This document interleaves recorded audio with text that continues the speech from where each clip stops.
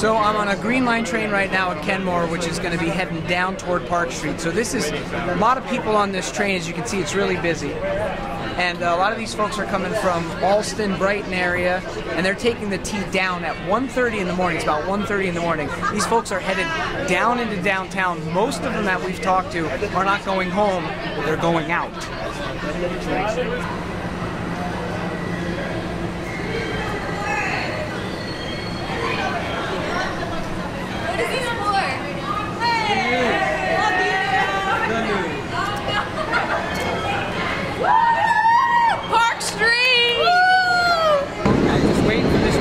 This train, just let it go. So what would I be doing?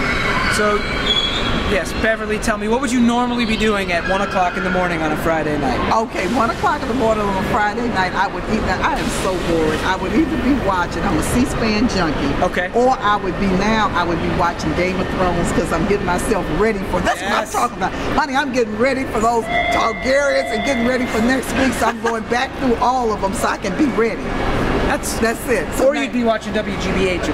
Well, you know, I would be watching WGBH, of course. That's it. Of course. So no, we just really appreciate this. I mean, this is the one that the public has said repeatedly that they really, really want. I think, and somebody was saying it earlier, that folks are going to really show it because they're going to show it because they're going to vote with their feet. Okay.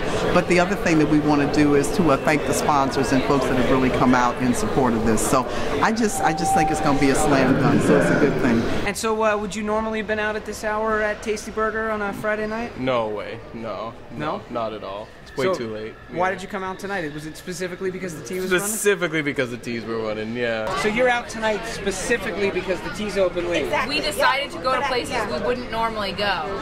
Like, we're intentionally not going to places we've been before because we can.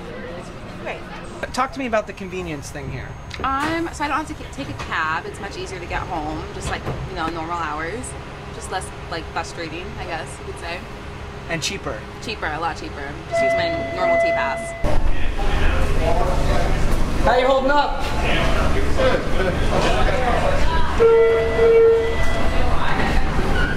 Does the city somehow feel more accessible and open to you? Of course it does. Oh my God, yeah. Absolutely. Absolutely. Cabs suck. Cabs are the life ruiners. I hate them. It doesn't make sense. The nightlife doesn't end at 12:30, so why should the tea end at 12:30? Yeah.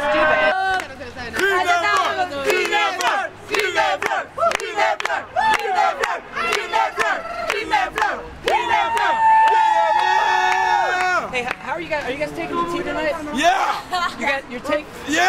You're riding on the tea? Of course. How are you getting around? You're riding the trains around? How are you getting around? You riding the tea? The subway. You're taking the subway? Yeah. Now, do you guys know that this is the first night the subway's been open this late? First time ever. Because of us!